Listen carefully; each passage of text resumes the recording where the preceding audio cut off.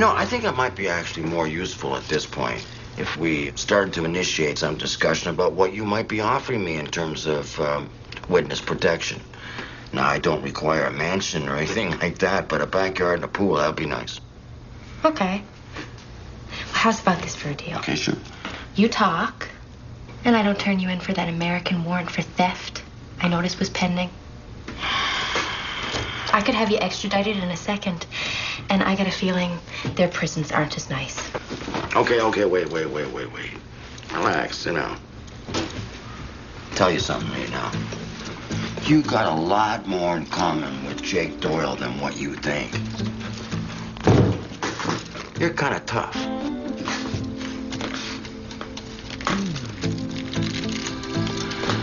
Found this in the back of Callum Party's SUV.